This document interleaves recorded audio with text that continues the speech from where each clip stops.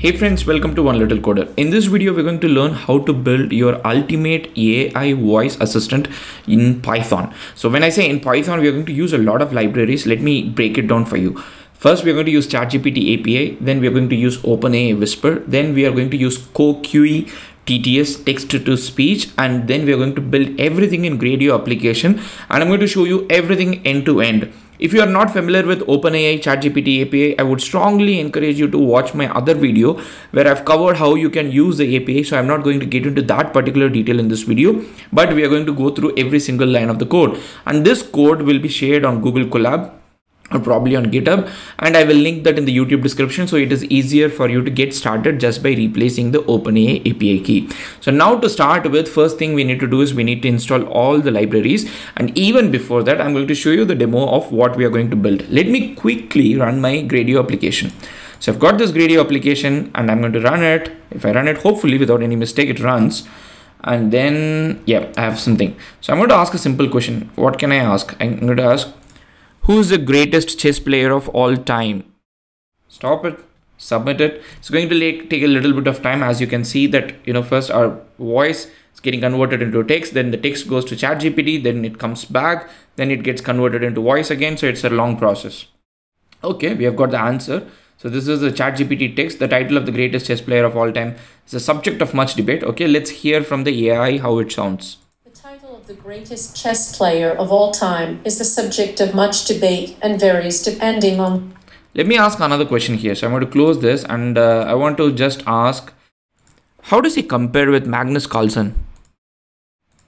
I hope I pronounced Magnus Carlsen correctly. It's always a tricky thing.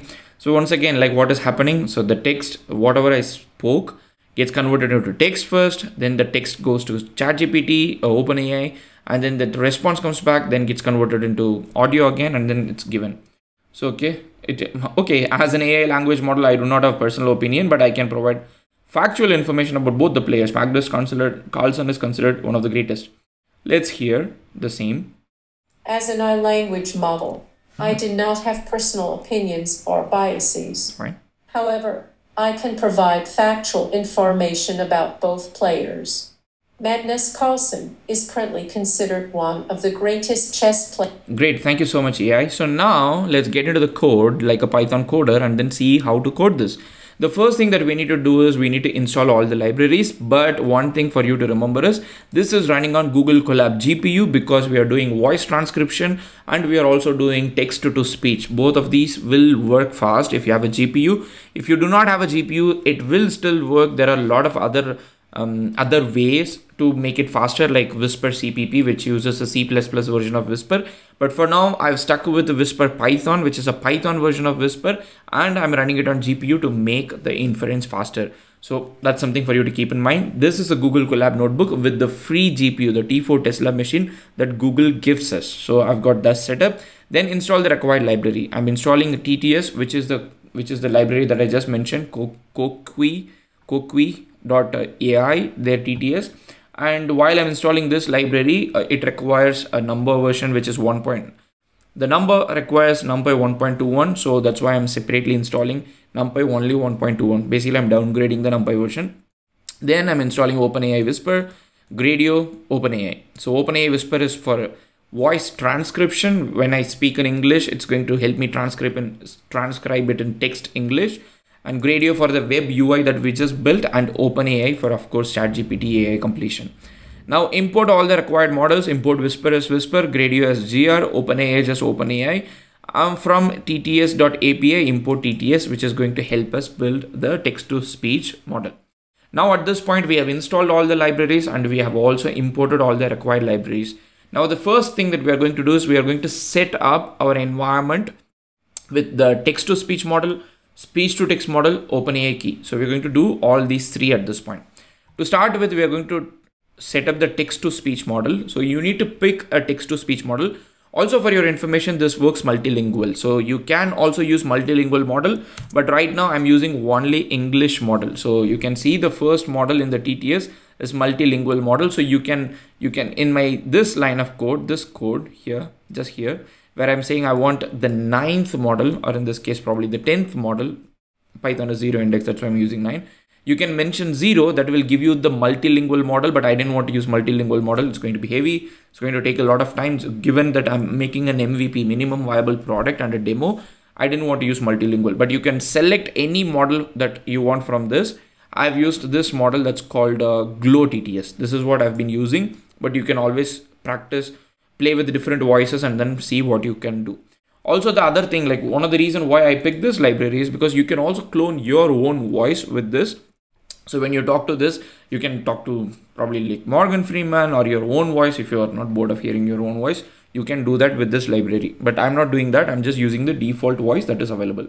So the first step is list all the models. Then once you know which model to use that model name and create this TTS instance. This TTS instance is going to help us in transcribing. For example, you can give any text here. So I love playing chess, and then save the output into output.wav wave format.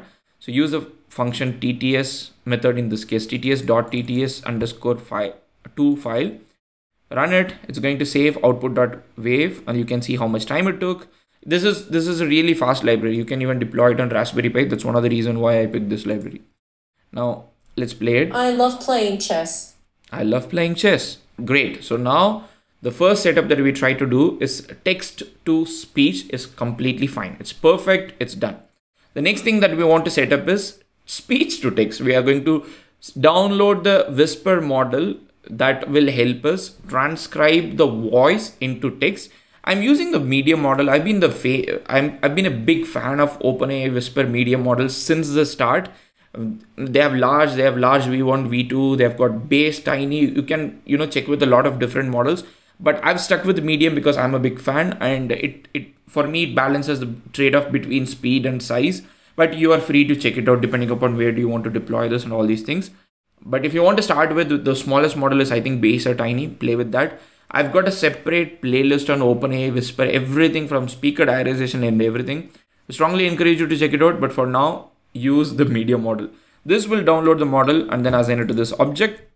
Now our Whisper is set up. So there's text to speech and speech to text is set up. Now the middle part, where once you have the text, you have to send it to OpenAI. For that, you need to have the OpenAI key, which is exactly what we are doing here. OpenAI dot API underscore key. You set up the OpenAI API key. Once again, if you're just watching this video for the first time, you don't know anything about OpenAI API key, I've got separate videos where I've covered it in detail, how to do the API key, how to approach the API in itself in 2 different methods. Strongly encourage you to check it out. The next thing is, after you have set up the API key, the next thing is you need a function. Anytime you build a Gradio application has 3 important components: input, output, and a function. So the function is what we are going to build. The function is going to take user voice as an input. So the application is going to look like this. I'm going to talk, as you have already seen. I'm going to talk. So the voice is the input, and the function takes the voice as an input and does a lot of things, and then finally gives 2 things as an output.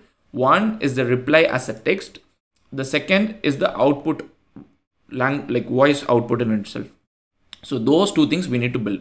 So first we need to set the context for the chatbot. In this case, we are saying you are a kind, helpful assistant. Cool.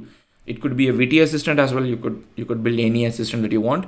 Again, not plugging in my other video, but I have made a separate video about how this assistant behaves in different contexts based on different setups. So just check it out if you want to play with this particular setup. But for now, you are trying to build a helpful assistant. That's it. Then you take the user voice and transcribe it and extract the text, and you assign it to an object called user message. Now you send that user message into this messages list where you have already set the context for the chatbot, which is in this case ChatGPT API. And this is one I'm just printing it for debugging. I'm the old school print guy for debugging. Yeah, that's a bad practice, but I'm still doing it. Next thing is you have to send the messages inside this, and this is the API call. So you're going to send the message to OpenAI server, get the response back, and store the response inside chat, and get only the response, the message content, and assign it to reply, and then now append the reply as well, so that it has got the context. Like in this case, like you can see that I asked how does he compare with Magnus Carlsen. So the chatbot already had the context that we are talking about Gary Kasparov, when I said how does he, the pronoun meant Gary Kasparov. So that's quite important. The next thing is, now you have got the message in text. Now you have to send the message to the TTS system that we have got, that will convert this into an audio and then send the audio path as an output and the text file, the text string as a output. So this function Gradio takes the user input voice path and sends the ChatGPT response as a text, and the ChatGPT response stored as an audio transcription, yeah, AI audio transcription, AI audio, not transcription, and its path. Now we are going to actually build the Gradio application. Gradio application can be built using two different methods, vastly two different methods. One is the interface method, the second one is the blocks method. We have already covered both these methods in the channel, but just for simplicity, I'm going to focus on the interface method. Interface method, like I said, needs three things. One is your input, output, and the function in itself. So the input is ideally your microphone input. So audio source, microphone, and you're going to give the file path as an file. You're going to store it in a file path. And then your output is a text output and a voice output. So I've got text output gr.textbox and a voice output gr.audio. And now the function is voice chat, as we have just built the function, and we are launching it debug is equal to true, so that we know if something goes wrong, we can do. One more thing actually you can do is, when you launch, you can, I think you can do live is equal to true as well. And then you can launch it. So that means, you know, the live. Okay. That's bad. I think I was supposed to give live inside this. Let me try. Live is equal to true. Am I still okay? Live should be inside output. Sorry, live should be inside interface. That's my bad. I've given it in launch. Okay, so now we have the Gradio output. As you can see, it's going to print the responses when we run the application. But let me ask a question. Let me ask a question about maybe first computer. Who built the first computer? So the moment you stop, you don't have to submit. That's what live is. With the start of the video, you would have seen my demo where I had to submit. But you know, for you to have a voice assistant that is intuitive, you don't have to necessarily submit. Says the first computer was this. You can. The first computer was built by a British mathematician named Charles Babbage in the early 19th century. Babbage is credited with designing the first mechanical computer that could automate the process of mathematical calculations.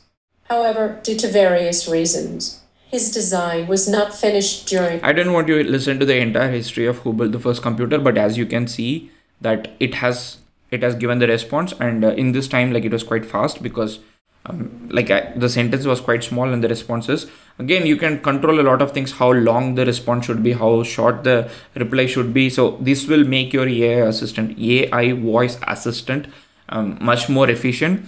Once again, this is just an MVP. I wanted to build just a minimum viable product. Am I going to use it every day? I'm not going to use it. The latency it has got, the setup, it is not perfect, but there are a lot of things that you can do with this. For example, you can hook this up into your, if you're using Mac, you can hook this up into your Mac developer utility in your Mac, and then you can try to get the response and then reply. So there are a lot of potential that you can use directly this with, but my intention of this video is to show you how to build all the pieces together and build the ultimate AI voice assistant using ChatGPT API, Whisper, text-to-speech from Coqui.ai, and Gradio. I'm a big fan of Gradio. So I hope this video was helpful to you in learning on all these applications to build the ultimate AI voice assistant. I don't want to bore you with further more questions, but if you have any other question, let me know in the comment section. I'll try to help you out. The code will be linked in the YouTube description, so you can right away get started. See you in the next video. Peace.